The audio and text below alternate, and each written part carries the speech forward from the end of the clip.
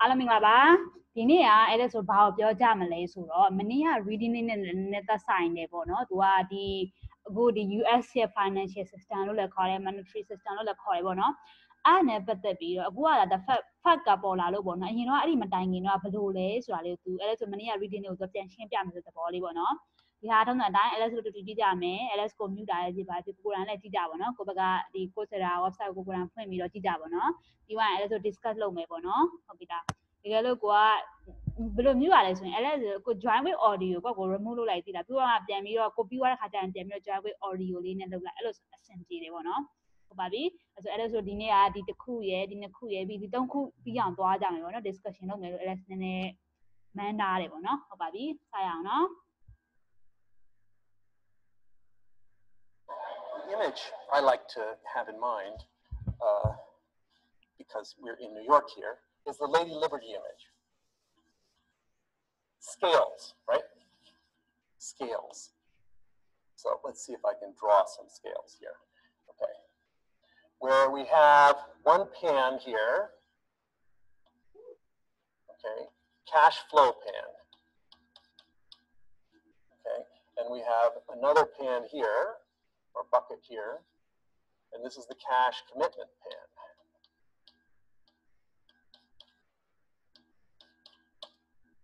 Okay, and then the balance between these is an arrow, and this is the scale here, okay, is the interest rate, the money market interest rate. Hello.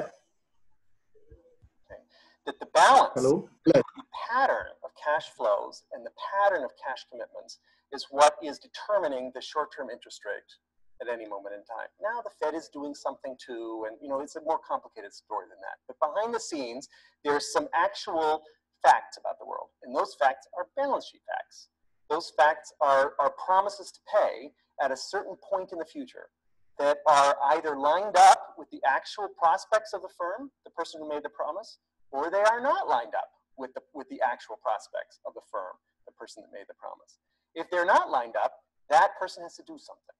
They have to do something. This is the point. It's not about preference. It's about being forced to do something by the promises you've made in the past. Optimistic, whatever, sure. That's what makes horse races. People say, it's going to be, I have such a great idea, I really am going to buy this house and we're going to have a wonderful life together, and then you lose your job.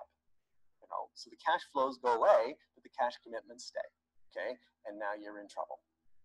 And so the balance between cash flows and cash commitments is true for each individual, okay? A stressed individual or not, but it's also true for the economy as a whole, the pattern, okay? In a world in which most people have cash flows adequate to meet their cash commitments, you're not going to have a financial crisis. In a world in which there's a lot of people who have cash flows that are inadequate to meet their cash commitments, you're going to have a financial crisis. It just becomes more and more fragile. This is the Minsky point. Fragility has to do with the balance of cash commitments, promises to pay, relative to actual cash flows that are emerging from your activities, from your sale of labor, from your business profits, from your sale. ဘာလို့လဲမသိဘူးကိုဒီဗီဒီယိုမဟုတ်ဘူးမို့လား National Banking System before the ဟုတ်လားအဲ့ဒါကိုကြည့်နေဘယ်ဗီဒီယိုဖြစ်သွားတာလဲကျွန်တော်လည်းအဲ့ဒါပြောနေတာအဲ့ဒါကို mute လုပ်လို့ရတယ်အဲ့ဒါဆိုမဟုတ်အဲ့ဒါမသိအဲ့ဒါဆိုမဟုတ်တယ်အတန်တွေထွက်လာရဲဆိုတာဒီဟာကိုထင်မဲ့လက်စာကြည့်နေတာဟုတ်ပြီ sorry အဲ့ဒါ LS ဘယ်အောင်ဖွင့်တယ်လဲဒါကိုဖွင့်လာတယ်ဆိုပြီးတော့မဟုတ်ဘူးလားဟုတ် sorry ပါ LS ကဘာလို့ထင်တာအတန်တွေထွက်လာလို့လဲဆိုတော့ mute လိုက်လိုက် sorry ပါအေးဒါပေမဲ့ LS ကအဲ့ဒါကိုသူပြောတာလေးပဲရှင်းတယ်ကွာနားထောင်တယ်ဟုတ်ပြီသူပြောနေတာဟုတ်ပြီကျေးဇူးပဲအဲ့တော့3မိနစ်ကကြာလိုက်လားပေါ့ဘယ်လိုဖြစ်တော့3မိနစ်အဲ့လောက်ကြာရင်လေကိုယ်စိတ်ထဲမှာထင်နေတာသိလား thank you sorry ပါလို့ဟုတ်ပြီလား okay ဟုတ်ပြီ what date this came from, okay, but it's before. Thank you ba lo. Talk today about some of the incidents in that series of chapters. I'm not going to talk about the whole issue of the gold standard versus the silver standard versus the fiat standard. We're going to get to that when we do international monetary. So I'm just going to put that aside. I am going to talk about the national banking system. And so let's just start here. This is one of the charts that he has in the in one of the chapters, where he's showing there are sorts of three groups of banks there. New York, Chicago, and St. Louis, he says, are special. They are required by law to hold 25% reserves, and you can see he's showing their deposits, 825 millions of dollars, okay, in deposits in New York, 262 in Chicago, 116 in St. Louis. These are the main banking cities in the United States. There is no central bank at the time that he's writing. This is before the Fed. Okay, so this is he doesn't actually say exactly what date this came from. Okay, but it's before the Fed. And so they have deposit accounts. Those deposit accounts are liabilities of these banks. To some extent, the Central Bank of the United States was the collection of banks in New York. You see how they have most of the deposits, and you're talking here about JP Morgan and his buddies, okay? And they're the ones who are doing international transactions. New York is very much the center where the United States banking system faces Europe. They're required to hold reserves in lawful money, and that means green pieces of paper, basically, currency. At least for these central banks, these banks in New York, Chicago, and St. Louis, and you can see that's how much they have, classification of reserve. Lawful money in the bank, 218 million, 66, 26 there. And there's the percentages. 26.8% is in New York, 25%. They're required by law, he says, to hold 25% of their deposits in lawful money. So there's a reserve requirement. The second group, other reserve cities, so this is Boston, this is Chicago, not Chicago, San Francisco, other important cities, Kansas City, that also are money center banks, but not as important as these other three, are also required to hold 25% reserves, but they can hold some of their reserves as deposits in New York, okay? And that's what that second column is there, due from reserve agents, okay? So there's this sort of layering, and then there's the country banks, okay, which are small banks, 6,000 of them. Okay, the United States had just lots and lots of little banks, which have to hold 15% reserves, and they can hold them partly in cash, 199 million there, and partly in other reserve cities or in New York. Okay, so that's 226 million. So there's this layering where country banks are holding their reserves as deposits in their local money bank, okay, which is holding its reserves in New York, okay, which is holding its reserves in lawful money, which is either green piece of paper or gold, I should say, because it's the gold standard at this time. Okay, hierarchy, you can see that. ဟုတ်ပြီပြီးွားလူတွေပြီးကြောင်းလေးထောင်ပြီးနော်အဲ့ဒါဆိုပြီး discuss လုပ်ဖို့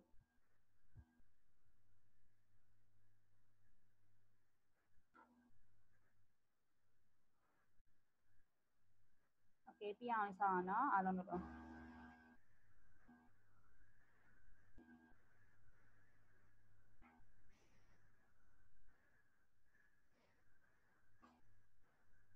Okay မောင်လေးထွန်းမြင့်ပြီးပြီလားမောင်လေးမီးရောပြီးပြီလား Okay ညံပြီးပြီဟုတ်ပြီနော် Okay LS ကသူပြောတဲ့ဟာကို LS နားလေသူတို့တစ်ချက်ပြန်ပြောပြမယ်ပေါ့နော်သူအဓိကပြောချင်တာဒီမှာဆိုရင်အရင်တော့ဆိုရင်ဒီလိုမျိုးဒီ Federal Reserve လိုမျိုးမရှိသေးဘူးပေါ့နော်အဲ့လိုမျိုးမရှိသေးပေမဲ့လည်းပေါ့နော်ဒါပေမဲ့သူတို့ဒီမှာဒါအဓိက CD တွေဖြစ်တယ်ပေါ့နော်သူတို့ကအချက်ချာကြတဲ့မြို့တွေမှာပို့ပြီးတော့ရှိတဲ့ဘဏ်တွေကပို့ပြီးတော့ hierarchy ပုံမြင့်တယ်ပေါ့နော်ဒီလို country ဆိုတာဒီမှာလုံးဝတိတဲ့ data မှာရှိတဲ့ band တွေတက်ဆိုင်ဒီကဒီမျိုးတွေမှာရှိတယ်ပေါ့နော်တကယ် Europe လို foreign country တွေနဲ့ data လေးအဲ့လိုမျိုး assessment လုပ်နေတဲ့အဲ့လိုမျိုးတွေတော်တော်များဒီလိုမျိုး New York တို့ Chicago တို့အဲ့ဒီမျိုးတွေမှာသူတို့လောက်ကြတာများတယ်ပေါ့နော်ဒါတစ်ချက်ပေါ့သူ layer နဲ့ကြည့်မယ်ဆိုရင်သူကပြောတယ် country band တွေကတော်တော်များသူတို့ရဲ့ research တွေတော်တော်များသူတို့အဲ့လိုမျိုးတခြားအမှာ from research agent ဆိုတာသူတို့ရဲ့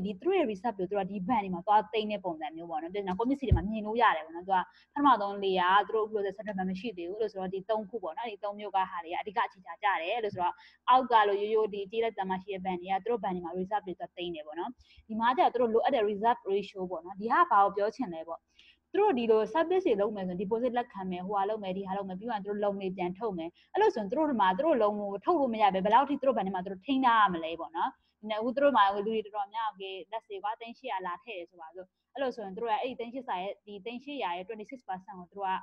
သူ သူတို့သူများကိုချေငားပိုင်ဝင်မရှိဘူးပေါ့နော်သူတို့ကိုယ်တိုင်တင်တာရမယ်ဒါမှမဟုတ်လည်း Federal Reserve လို့ပေါ့ဒီ Central Bank မှာတော့တင်တာပေါ့နော်အခုဆိုအဲ့လိုလုပ်ရမယ်ဆိုတာလေးသူကပြောပြရပါပေါ့နော် ratio တွေက country bank ရဲ့ ratio ကဒီမှာနည်းသလိုပေါ့နော်သူတို့အဓိကကြတဲ့ဟာတွေကပို့ပြီးတော့များတယ်ပေါ့နော်ဒီဟာလေးကိုသူကအချက်ကိုပြောချင်တာပေါ့အဲ့ဒါနဲ့ပတ်သက်ပြီးတော့ဒါလေးကိုနည်းနည်းရှင်းကြလားမသိ question လေးတွေရှိလားဒီမှာ question လေးမေးပါလို့ဒီဟာလေးနဲ့ပတ်သက်ပြီးတော့လေကိုတီဟာအဆင်ပြေလားကိုဟုတ်ပြီရင်ကဒါပေမဲ့ခဏလို့သူကဒီဟိုလေးဆိုတော့အဲ့ lawful money ဆိုတာဘာလဲ classification of reserve တွေကဘာလဲပေါ့အဲ့ဒါတွေတော့ရှင်းနေပြီဗျဟုတ်ပြီသူဒီမှာဆိုရင်သူ lawful money ကိုသူအဓိကဘာပြောချင်လဲပေါ့နော် LSN သူပြောတဲ့အရာဆိုရင်အဲ့ဒီက gold standard ဖြစ်တဲ့ပေါ့နော်ဒီ gold coin တို့ silver coin တို့ပြောတာပေါ့နော်ဟိုဒီ legal tender တို့ဘာလို့မပါသေးဘူးပေါ့နော်လုံးဝ run လို့ accept လုပ်တဲ့ဟာတွေပေါ့ဒီမှာ lawful money အဲ့တော့ဆိုရင်သူ့ရဲ့ lawful money ဆိုရင်ပြင်တာအစိုးရကိုယ်တိုင်အတိမပြုတယ်ပြည်သူတွေအတိမပြုတဲ့ဟာမျိုးပေါ့နော်လို့ဆိုရင်ဒီ gold တို့ silver တို့ bullion တို့ဟာမျိုးလေးအဲ့ဒါလေးကိုပြောချင်တာပေါ့နော်ဒီမှာသူပြောဒီဟာနဲ့ပတ်သက်ပြီးဒီအဲ့ဒါဆိုသူဟိုတနေ့ခုနလက်ချာနဲ့မာပါပြီ sorry ခုနလက်ချာမှာပြောတဲ့ဟာတွေကမနေ့ကပြောရတာနည်းနည်းပါတယ်အဲ့ဒါကိုထင်သွားရှုပ်သွားတယ်ဒီမှာအဓိကဒီ lawful money ကိုသူကပြောချင်တယ်ဆိုရင် by metallism ရဆိုရင် silver တို့ gold တို့ပြောတာပေါ့နော်သူက19ရာစုလောက်ဆိုတော့လေ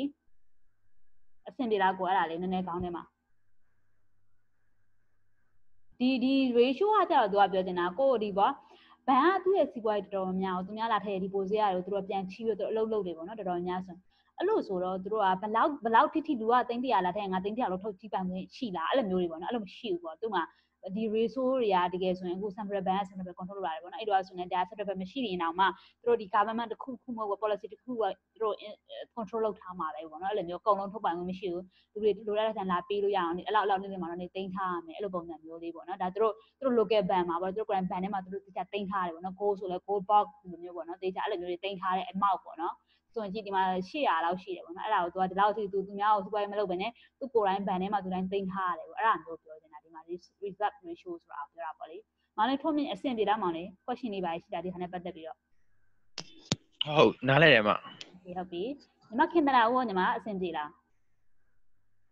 ဟိုအမလေ reserve ကဘာကိုပြောရလဲမသိဘူး okay reserve ဆိုတာဒီမှာဘာကိုပြောချင်လဲပေါ့နော်ဒီမှာဆိုရင်ခုနအမပြောတော့ဒီအရင်တော့အခုတော့မြန်မာအနေနဲ့ကြည့်မယ်ဆိုရင်မြစ်စမြင်ဝအောင်နော်တကယ်လို့ကမ္ဘောဇဘဏ်မှာညီမပတ်စံသွားသိမ်းနေဆိုပါတော့နော်ညီမသိန်း1000သွားသိမ်းနေပေါ့နော်ဒါပေမဲ့ညီမရဲ့သိန်း1000လုံးသူကနောက်စီးပွားရေးလုပ်ငန်းရှင်တွေသူကချီးပိုင်ဝင်မရှိဘူးသူရဲ့ reserve ratio ကတကယ်လို့10%ဆိုရင်ပါဆိုနော်အဲ့လိုဆိုရင်ညီမရဲ့သိန်း1000ကိုသိန်း100ကိုသူဘဏ်မှာသိန်းထားပေးရမယ်နောက်သိန်း900ကိုပဲသူများအဲ့လိုမျိုးချောက်ချီငားပိုင်ဝင်ရှိတယ်အဲ့လိုမျိုး limit တစ်ခုလောက်ထားတာသူ reserve ratio လို့ခေါ်တယ်ပေါ့နော်နည်းနည်းရှင်းရလားညီမဟုတ်မှာဟုတ်ပြီမောင်လေးထက်အောင်ခံအောင်အဆင်ပြေလားမောင်လေး question ရှိလားဟုတ်ကဲ့ပါရှင်းကဲဟုတ်ပြီမောင်လေးကိုဝေရအောင်ကိုအဆင်ပြေလားဟုတ်ဒီပါလေကဲမီယောဟာမီအဆင်ပြေလား question ရှိလားစေးသွားပြီဟုတ်ပြီအဲ့တော့မတော်နောက်တစ်ခုသွားမယ်နော် LS ကိုကိုတီးရလည်းအဆင်ပြေတယ်ဟုတ်ကိုအဲ့ဒါလေးကိုအဆင်ပြေတယ်မသူပြတယ် live ကနေโอเคဒီဟာလေး LS ပြောပြမယ် LS ရှင်းပြမယ်ရှုပ်နေတယ်အဲ့ခဏဒီဟာလေးကိုလည်းရှင်းပြမယ်နော်အဆင်ပြေပါအောင်လေအားလုံးလို့โอเคသူကဒီမြို့မှာဒီနယူးယောက်မြို့မှာဘဏ်ပေါင်းစုပေါင်း38ခုရှိတယ်ပေါ့နော်အဲ့ဒီဘဏ်ပေါင်း38ခုထဲမှာလူတွေတော်တော်များ deposit ဘဏ်38ခုလုံးမှာလူတွေ deposit လာလောက်တာဒီလောက်အမောက်ပေါ့နော်အဲ့လိုဆိုတော့သူအလောက်အမောက်ကို deposit လောက်ထားတာဖြစ်တဲ့အတွက်သူကဒီလောက်အမောက်ထဲမှာဒီလောက်အမောက်ကိုတော့သူထုတ်ချီးပိုင်ဝင်မရှိဘူးတန်တာတွေကိုတော့သူဒီမိုင်းဒီဟာမိုင်းနဲ့ဒီဟာမိုင်းနဲ့ပေါ့နော်ဒီဟာမိုင်းနဲ့ဒီ value ပေါ့အဲ့အကြံကိုပဲသူမှထုတ်ချီးပိုင်ဝင်ရှိတယ်ဒီဘဏ်နယူးယောက်ဘဏ်မှာရှိတဲ့ဘဏ်အနေနဲ့အဲ့ဒါကြောင့်မလို့သူရဲ့ reserve ratio က 26.8% ပါလို့သူကပြောတယ်โอเคအဲ့ဒါနော်သူအဲ့ဒီပတ်စံတွေကသူကတစ်ချက်ကဘယ်လိုဟာမျိုးတွေနဲ့သူ့ဘက်မှာသိမ်းထားတဲ့လဲခုနကပြောသူတို့ lawful money ဖြစ်တဲ့အတွက်သူကလည်းရွှေတို့ငွေတို့နဲ့သိမ်းထားရင်သိမ်းထားမယ်ဒါမှမဟုတ်တခြားဟာတွေနဲ့လည်းမျိုး redemptive fund ပေါ့ပြောချင်တာဒီနေရာမှာဆိုရင်တခြား access ပေါ့နော်ဒီမှာဘာ access လဲတော့ LS မသိသေးဘူးအဲ့ဒါတွေနဲ့သူသိမ်းထားရမယ်သူအဲ့လိုမျိုးပြောတာနည်းနည်းရှင်းလာလားကိုဒီကြောင်လေးကိုလေနည်းနည်းရှင်းလာလားဒီကတော့ဒီမြို့ထဲမှာသူဘန်38ခုရှိတယ်အဲ့ထဲမှာတော်တော်များလူတွေတော်တော်များကားလုံးလို့လာစုတာဒီလောက်အမောက်ရှိတယ်ဒါပေမဲ့အဲ့အမောက်လောက်ထဲမှာသူကအဲ့ဒီရှင်းနှစ်9မိုင်းနဲ့တူ1နှုတ်ပြီးတော့ကြံတဲ့ဟာကိုပဲသူမှသူချီးငားပိုင်ဝင်ရှိတယ်လုပ်ငန်းရှင်တွေပြန်ချီးတာဖြစ်တခြား investment မှာသူလုပ်ချင်တာဖြစ်လုပ်ပိုင်ဝင်ရှိတယ်ဒါပေမဲ့ဒီလောက်အမောက်ပေါ့နော်ဒီလောက်22အဲ့လောက်အမောက်ပေါ့ဒီဟာမီလီယံနဲ့ဖြစ်ချင်းဖြစ်မယ်ကြက်လည်းဖြစ်ချင်းမီလီယံပေါ့ဒီမှာပြောမီလီယံအောက်ဆိုဒေါ်လာပေါ့နော်အလောက်ကိုသူက သူ့မှာကြီးပိုင်ငွေမရှိဘူးသူအဲ့ဒါကိုသိန်းကိုသိန်းထားရမယ်ဘလို့ဟာမျိုးနဲ့သူသိန်းထားရမယ်ဆိုရင်သူကိုယ်တိုင်အဲ့လိုမျိုးဒီပတ်စံနေနဲ့သိန်းထားရဖြစ်မဟုတ်နဲ့ဒါမှမဟုတ်လည်းသူကိုယ်တိုင်တခြားသူများစီရရရှိတဲ့အနေနဲ့သိန်းထားရဖြစ်အဲ့လိုမျိုးသိန်းထားရမယ်ဆိုပြီးပြောဒီလမ်းတစ်ချောင်းလေးဆိုရင်နည်းနည်းရှင်းလာလား LS 26.8 ဆိုတာ percent လားဒါတွေအကုန်လုံးကကို26%ဒါ percent မဟုတ်ကိုဒါတွေ number ပဲအခုဒီမှာဒါတွေ percent တစ်ခုမှမဟုတ်ဘူးအခုဆိုရင်ကြည့်ပါ221.3မလားအဲ့တော့ဒီဟာလေးရဒီနှစ်ခုပေါင်းလိုက်ရင်ဒီ value ထွက်လာတယ်ကို218.8ရယ်2.6ရယ်ပေါင်းလိုက်ရင်ဒီ value လေးထွက်လာဟိုလိုပြောချင်တာအဲ့ကိုပြောချင်တာဆိုကျွန်တော်ဟို26.8ကအခုဟို ratio ဖြစ်မယ်တင်တယ်သူက deposit ဗျာ deposit က8.5.9ရှိမယ်ဗျာကျွန်တော်တို့ကreserve သိမ်းထားမှာ221.3ရှိမယ်ဆိုတော့အဲ့ဂျာတွေကခဏပဲကွာခြားချက်က ratio ဘယ်လောက်လဲဆို26.8 ratio ရှိမယ်အဲ့လိုထင်နေမဟုတ်အဲ့လိုမဟုတ်မှာပါမယ်မဟုတ်လားမဟုတ်သူကဒီဟာရဲ့ ratio ကပြောဒီနှစ်ခုရဲ့ကွာခြားချက်ကကြံတဲ့ဟာဒီနှစ်ခုကိုစားလိုက်ရင်ကွာဒီ value ထွက်လာလိုက်မယ်ဟာအခုမှန်တယ် LS မှာသွားတာဟုတ်တယ်ဒီနှစ်ခုကိုဒီ825နဲ့ကို221ကိုစားလိုက်ရင် 36.8% ထွက်လာလိုက်တယ်အဲ့လိုမျိုးလည်းမဟုတ်825.7ကိုအကိုအစား26အရာ0.0 that percentage ဖြစ်တာအတွက်လည်း 0.268 နဲ့စားလိုက်ရင်နည်းမြောက်တာ sorry စားလိုက်ရင်မြောက်လိုက်ရင်ထွက်လာတာက okay သူကဒီမှန်တယ်ထွက်လာပြီတော့ဒီဒါလေးကဒါ percentage เนาะဒီဟာကျတော့ percentage မဟုတ်ဒီတစ်ခုပဲ percentage okay ကိုဒီဟာနဲ့စားလိုက်ရင်ကိုဒီတော့ထွက်လာလိုက်မယ်ကိုစားကြည့်လိုက် LS ကိုစားကြည့်တယ်ဒီ8257ကိုဒီဟာလေးနဲ့စားလိုက်ရင်သူ့ရဲ့ ratio ကဒီတော့ထွက်လာလိုက်မယ်အဲ့ဒီဟာရဲ့ ratio ဒီလောက်ဒီ value ရဲ့ total ကဒီဟာလေးနဲ့ပေါင်းတာရှင်းလာတာကိုဟုတ်တယ်ရှင်းတယ်အဲ့ဒါရှင်းတယ်ဗျဟုတ် okay ခုနကကိုမရှင်းဘူးဆိုတာဘယ်နေရာလို့မရှင်းသွားရလဲမသိဘူးကျွန်တော်အဲ့ခုမှကျွန်တော်ရှင်းတာကျွန်တော်ကမျိုးလုံးနဲ့မြင်တော့အဲ့ခဏပဲ26.8ကဘာကိုပြောချင်တာလဲပေါ့အဲ့ဒါကိုကျွန်တော်မရှင်းဘူးဖြစ်နေတာနောက်တစ်ခုကခဏပြောတယ်ဒီနှစ်အဲ့လိုမျိုးကျွန်တော်ခဏပြောလို့မရှင်းတာခုကခဏပြောအဲ့လက်ရှင်းပြလိုက်လို့ကျွန်တော်ဒါကိုရှင်းသွားပြီဟုတ်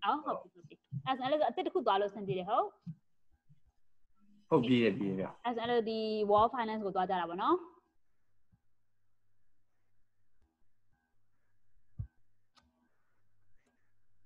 Okay, wall finance bond, okay?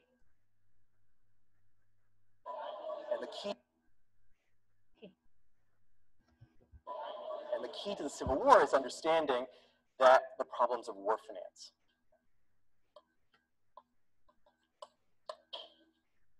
Okay, what's the problem of war finance? The government is fighting a foe, and it needs to mobilize as many resources as it can in order to win the war. Okay. In this case, the North was fighting the South. It was a civil war. Okay, but the finance problems are the same. Okay, you've got to mobilize resources. Okay. So what do governments do? Okay. They tax. They raise taxes as much as they can. Raise as much money in taxes. Other resources. They actually have conscription. They say you have to give me your labor, okay, for free. You know, you're a soldier, and fight in the war. So they sort of require people to give them money and labor. Okay, governments do that. Then they ask for some volunteers. They say, how about we sell you some bonds? Okay, and so let's start with that. Okay, because and that's the next. So let's say bond sales. How do bond sales work? Okay, so here we have the government. Okay, here we have the private sector. And here we have the banking system.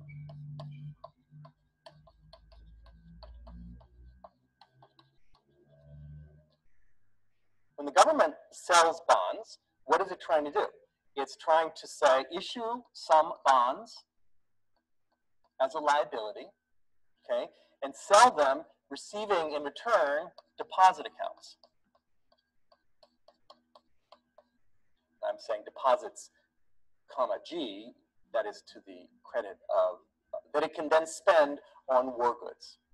Okay, that's what it means to sell bonds. It means that you get deposit accounts here. So it's selling these bonds to the private sector, which is paying with its own deposit accounts. And I'm saying private sector because that's its deposits, and it's acquiring these bonds. Okay, so it's trading. You can have my deposit accounts, I'll take your bonds. Okay, and the banking system, all that's happening is you have a debit to the deposit account of the private sector and a credit to the deposit account of the government. So you're just within the banking system, there's just a transfer of ownership of a deposit account.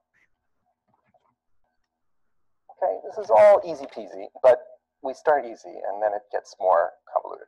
Okay.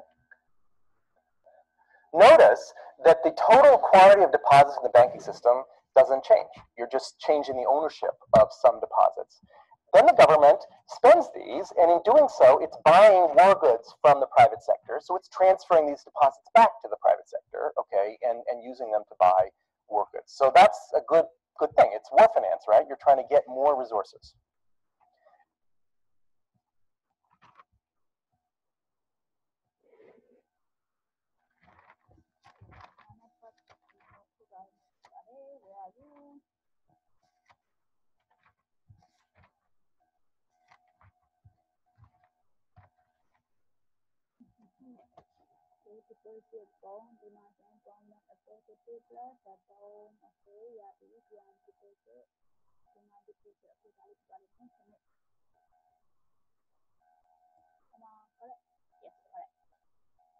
If the government can sell bonds, so good. Okay. But if the government can't sell bonds, or is worried that the private sector is going to require way too much interest or something like that, okay, then instead of trying to sell them to the private sector, okay, it might sell them directly to the banking system, okay, or by taking out a loan from the banking system, like this. So let's say this is version 1, this is version 2, okay, plus deposits, plus bonds. Well, here we'll say a loan instead, okay. But a loan is sort of like a bond. It's a promise to pay at some future date, but it's not a security. It's not something that's saleable in the open capital market, and it's just borrowing this directly from the banking system.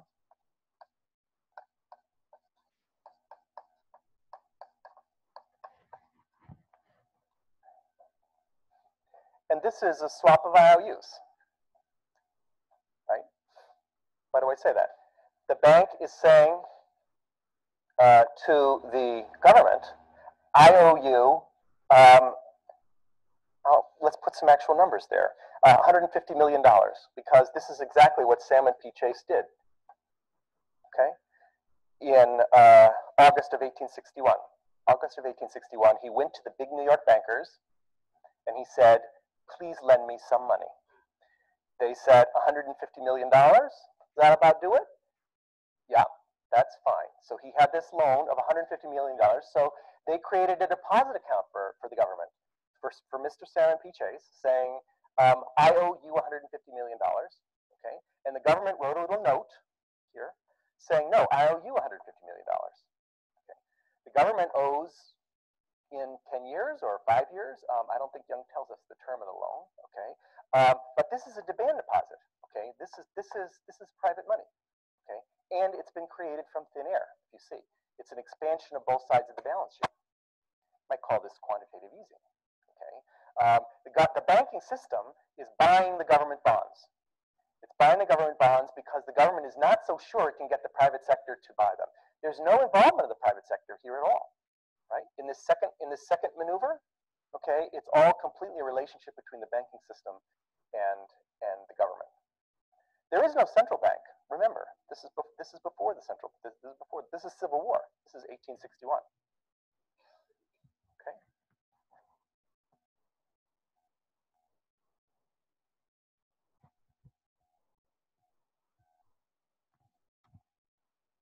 This is what Salmon P. Chase did. And then he pulled a bit of a fast one on the banking system, okay, on these New York bankers. Instead of taking these deposits and transferring them to Americans to buy war material, you know, boots and cloth and food for the soldiers and stuff,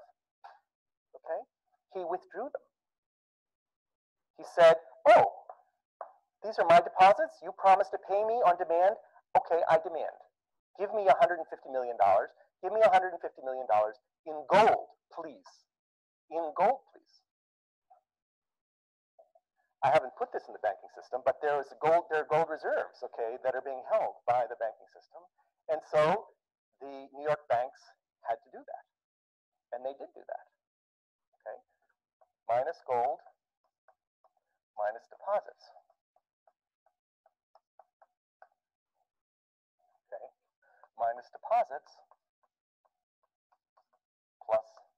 gold. $150 million worth. Okay. Now, why did Salmon P. Chase did that? He did that because he wanted to be able to buy $150 million worth of stuff from abroad, from foreigners. Okay. They're not interested in dollars, they're interested in gold. And so he wanted to, at the very beginning of the war, make sure that all the gold in the United States was in his pocket. Okay, so that he could buy whatever he wanted from England. And this turned out to be rather key, actually, to the success of the war. The South had to always do barter deals, actually, in terms of with cotton. It would ship cotton and get war material from Europe. Okay, whereas the North could pay in gold. So this was a key thing. Okay. However, one consequence of this was to suck all of the gold reserves out of the banking system and therefore make them illiquid, make them unable to pay any other deposits in gold. Okay, and so they immediately suspended their specie payments. They refused to pay deposit accounts in gold anymore. The government took all the gold; they didn't have any more gold, so the U.S. went off the gold standard right there, right at that moment, because Mr. Salmon P. Chase sucked all the gold into his own pockets.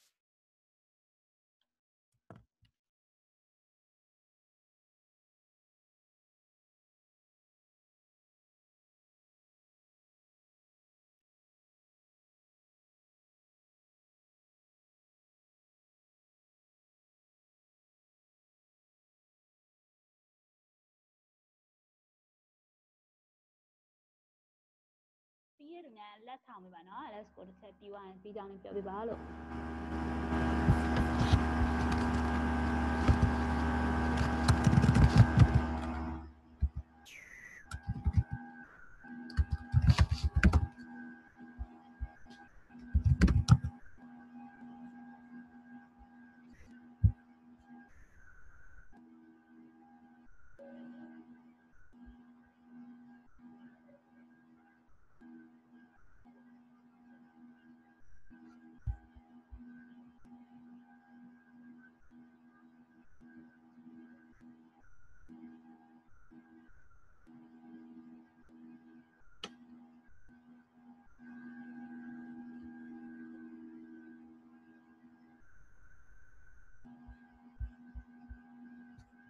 ရေးတဲ့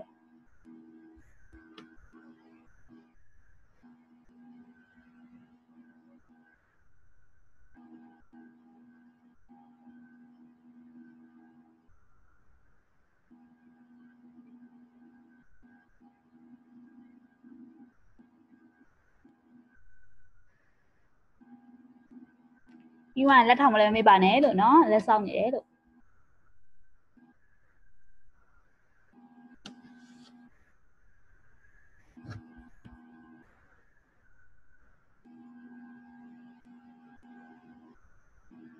Okay ပါ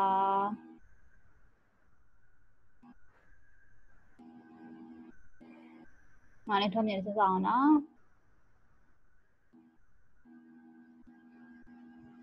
Okay အားလုံးပြီးပြီဆိုတော့အဲ့ဒါဆိုပြန်ပြီးလုပ်ကြအောင်နော် Okay continue ဒီဟာလေးတွေ question လေးတွေမှန်တဲ့လူပဲနေရာလောက်ရှိတယ် question 3ခုဖြေရတာဆိုတော့လေ ရန်တန်းထဲလိုက်တာမှန်ပါ ရန်တန်းထဲလိုက်တာမှန်ပါတယ်ဗောလေသူကဒီဗီဒီယိုမှာအမှန်လေအဲ့ဒီဘုံဆောင်မပြောရလေ payment W ပဲပြန်ပြောမိမှမကြောက်ကောင်းဘာပြောလဲ အဲ့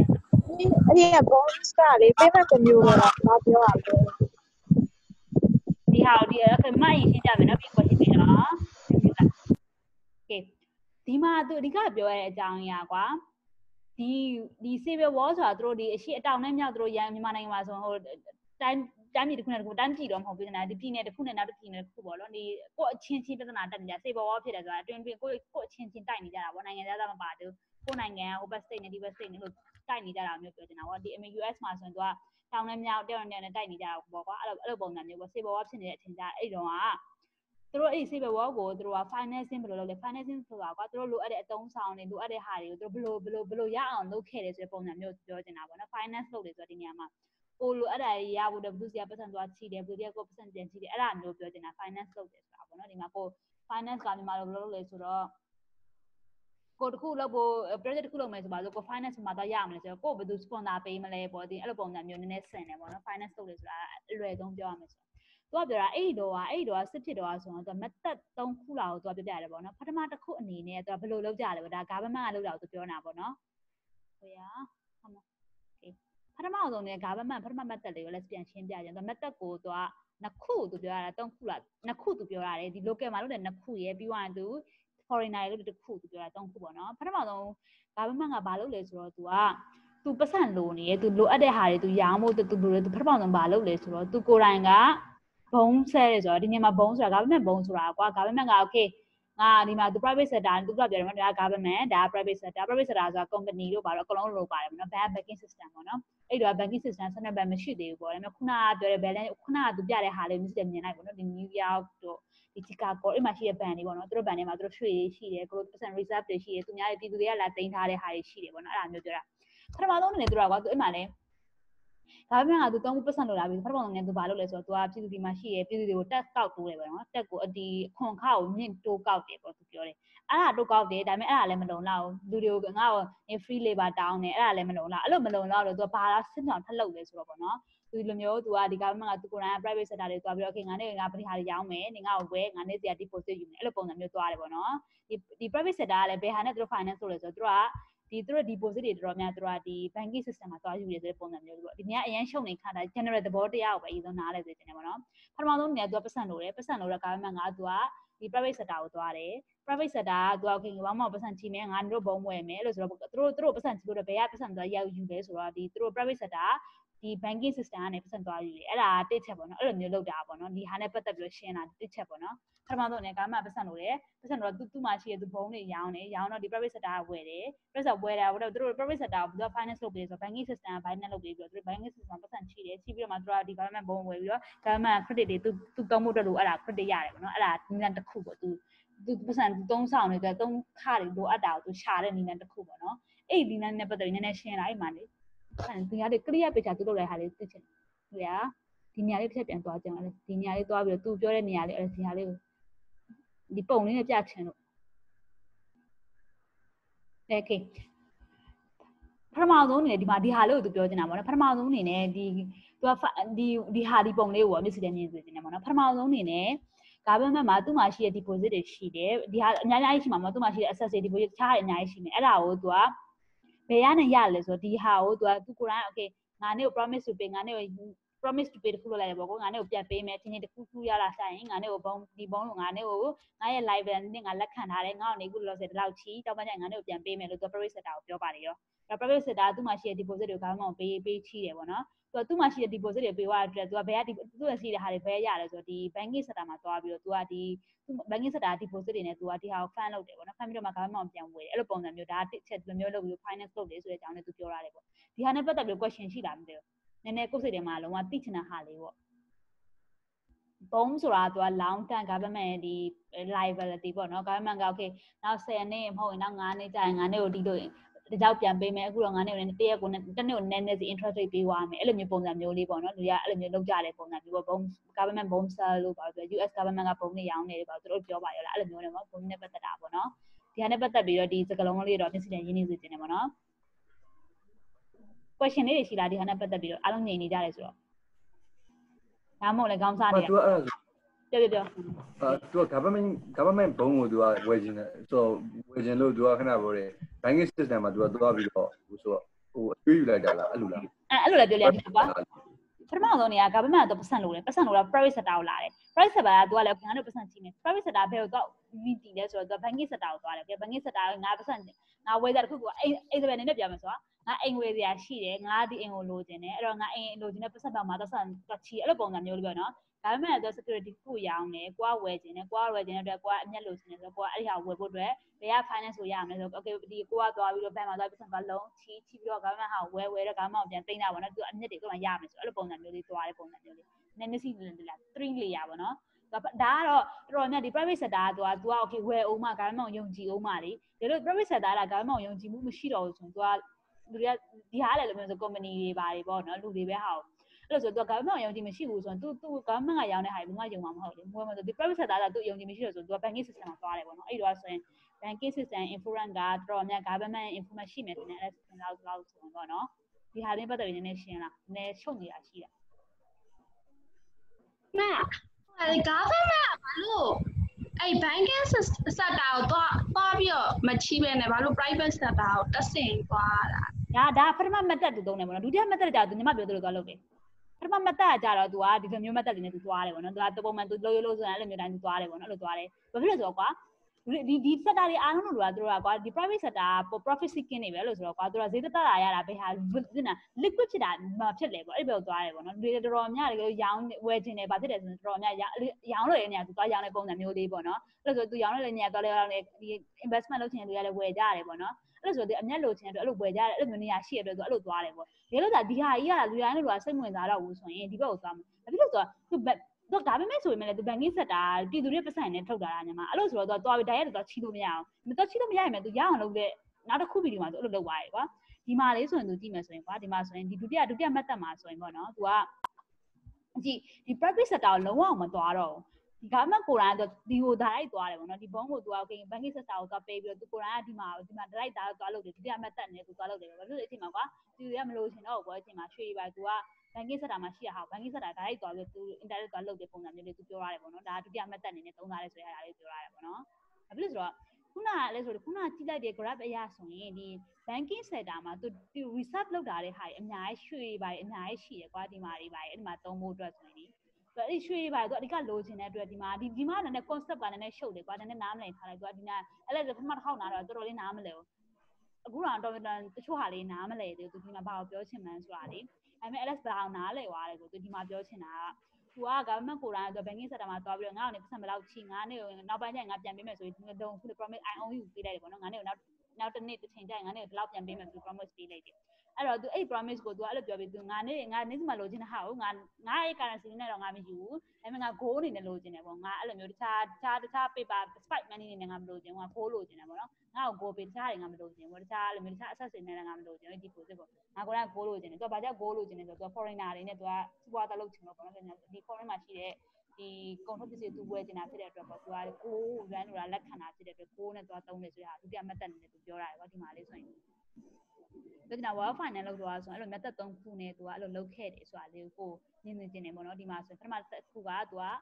private sector ကိုသွားတယ်ပြီးရင် private sector ဘဏ်ကိုသွားပြီးတော့အဲ့လိုမျိုးထိတာတစ်ခုရယ်နောက်တစ်ခုမှဆိုရင်ဒီဒုတိယတစ်ခေါက်ကကြတော့သူကဒီ private sector ကိုသွားပြီးတော့ငါ့ကိုပတ်စံ150 million ပေးပေါ့နော်ငါပြီးအဲ့150 million ကိုငါကိုးနေတယ်ပဲလိုချင်တယ်ငါဘာလို့လိုချင်လဲဆိုတော့သူကတခြားလူတွေကိုဒီ foreigner တွေနဲ့သူလုပ်ချင်လို့အတွက်သူကကိုးနေတယ်ပဲလိုချင်တယ်ပြောတယ်ပေါ့နော်အဲ့လိုဆိုတော့ဘဏ်တွေကဘာဖြစ်သွားလဲဆိုတော့သူက government အကုန်လုံး goal တွေကိုသူ့ system မှာရှိတဲ့ goal တွေအားလုံးသာထုတ်ပြီးတော့နိုင်ငံနဲ့အလုပ်လုပ်လိုက်တဲ့အခါမှာသူ့ system မှာ goal တွေမရှိတော့ဘူးပေါ့နော်မရှိတဲ့အတွက်အဲ့လိုမျိုးဒီလို goal နဲ့ပြန်ပြီးတော့လဲလို့ရတဲ့ဟာတွေကိုသူက suspend လုပ်လုံးဝလက်မခံတော့ဘူးနော်လုံးဝ suspend လုပ်လိုက်ရတဲ့ပုံစံမျိုးဖြစ်အောင်ရောက်တယ်ပေါ့သူကအဲ့လိုပြောတာနည်းနည်းရှင်းလား general idea လေးရတာ method 3ခု method 2ခုပြောလို့ရမှာပေါ့နော်ဟုတ်ကဲ့မအဲ့ဟိုကျွန်တော်တို့မနေ့က reading ဖတ်တဲ့ဟာနဲ့တော်တော်လေးကြိုက်တယ်နော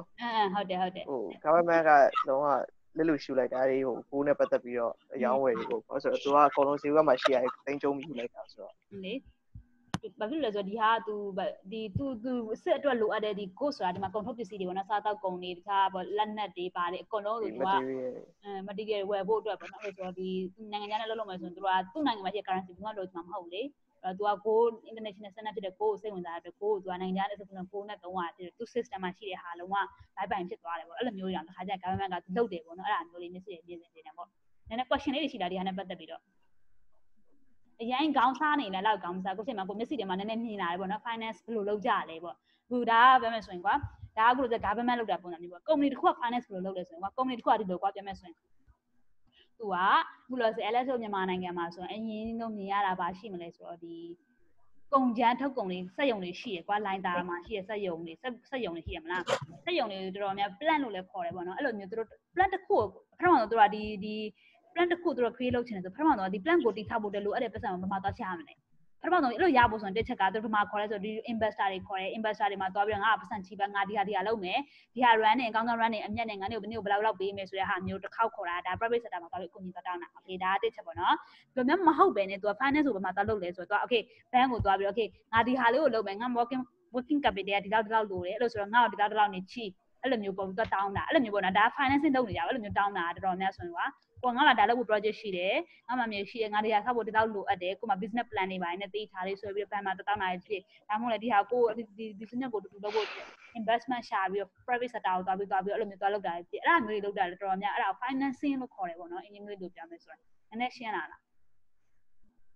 းဒီ finance နဲ့ပတ်သက်တဲ့စကားလုံးလေးပေါ့နော်မျက်စိနဲ့မမြင်ဘူးဆို finance ဆိုတဲ့စကားလုံးမှာ finance ဆိုတဲ့စကားလုံးရဲ့အဓိကအဓိပ္ပာယ်ကဒီနေရာမှာဆိုရင်ကိုတစ်ခုလုပ်မယ်ကွာဘာပဲလုပ်ကိုပတ်စံလိုအပ်တဲ့ project တစ်ခုဘာလုပ်ပတ်စံလိုအပ်မှာအဲ့ပတ်စံပဲရလေငါဘယ်ကနေဘယ်လိုပြီးတော့ငါဘယ်လိုစီကောက်ယူပြီးတော့နဲ့ဘယ်လိုပြန်ပေးမလဲပေါ့နော်အဲ့လိုမျိုး manage လုပ်တာကို financing လို့ခေါ်တယ်ပေါ့အဲ့လိုလုပ်တာကိုပြောချင်တာပေါ့ဒီမှာ finance ဆိုတာလေနည်းနည်းရှင်းလာလားမသိ finance wall finance ကိုနားမလဲခဏထားကွာထားတယ်ပြဿနာမရှိဘူး။ကြာနည်းနည်းအဲ့လိုဆိုမျက်စိတွေမှာမြင်ကောင်းမမြင်လိုက်ဘူးဒါပေမဲ့ကိုနဲ့အနည်းဆက်ဆုံးဖြစ်တယ်ပေါ့နော်ဒီလိုမျိုးကို company ထောင်တာပဲဖြစ်ဒါမှမဟုတ်လည်းစက်ရုံဖွင့်တာပဲဖြစ်အဲ့လိုမျိုးဆိုရင်ကိုလိုအပ်တဲ့ capital တွေကို finance မှာတော့ရှာရတယ်ပေါ့နော်အဲ့လို financing ဘယ်လိုလုပ်ရလဲဆိုတာမျိုးပုံမှန်အဲ့လိုမျိုးပေါ့ private sector ပဲသွားတာဖြစ် banking sector ပဲသွားတာဖြစ်အဲ့လိုမျိုးလုပ်ကြရတယ်ဆိုတာလေမျက်စိတွေမြင်လာစေချင်တယ်ပေါ့နော်။နည်းရှင်းလာလားမသိဘူး။ဟုတ်ကဲ့ရှင်းပါတယ်။ညီမခင်တနာကိုညီမရှင်းလာလား။ဟုတ်ရှင်းတယ်မ။ကိုရအောင်ကိုရှင်းလာလားကို။ဟုတ်ရှင်းပါတယ်။ကိုတရားကိုမေးတဲ့ question လေးရှိလား။မေးတဲ့ question ဆိုတော့အဲ့ဟောပါဗျာ။အဲ့ဟောလေး1နဲ့2နဲ့ဆိုရင်ဆိုတော့ဘယ်လိုမျိုး method ကပို့ပြီးတော့ကောင်းမယ်လို့ထင်တယ်။ LS ပြောပုံမှန်ဆိုတော့အဲ့ခဏပြောရဗျာကိုစပြောဒီခုနပြောတယ်ဆိုလို့အဲ့မှာလေးဟုတ်အရင်တော့အမအမြင်သိချင်တယ်အဲ့ခဏဒီ method 1နဲ့2နဲ့မှာဆိုလို့ကျွန်တော်ကဘယ်လိုမျိုး method ကပို့ပြီးတော့ကောင်းမယ်လို့မြင်လဲပေါ့ Okay ပုံမှန်ကွာဒီ government ကောင်းကန် government ဆိုပုံမှန်ဆိုသူ banking sector သူဝင်ပါမှာမဟုတ်ပုံမှန်ဆို public sector နဲ့သူသွားမှာတိလားပုံမှန်ဆိုအဲ့လိုသွားတင်တယ်ပေါ့နော်ဆိုတော့သူ့အနေနဲ့တကယ်တာဝန်တရားရှိတယ်လို့မျိုးနေတာဝန်သိတယ်ပေါ့နော် government သားဆိုရင်ပေါ့နော်သူကိုယ်တိုင်ကအဲ့ဒီ तू က banking sector မှာသွားတာဖြစ်တဲ့အတွက် तू ကိုယ်တိုင်ကပြည်သူတွေကိုချပြပြီးတော့ငါပတ်စံလိုနေတယ်ငါနေ့ကိုဒါ promise ပေးတယ်ငါမှဒါရှိငါနေ့ကိုဒါပေးတာတယ်အဲ့တော့ငါဒါပြန်ရောက်တယ်ငါ့ကိုဒါဝယ်အဲ့လိုဆိုတော့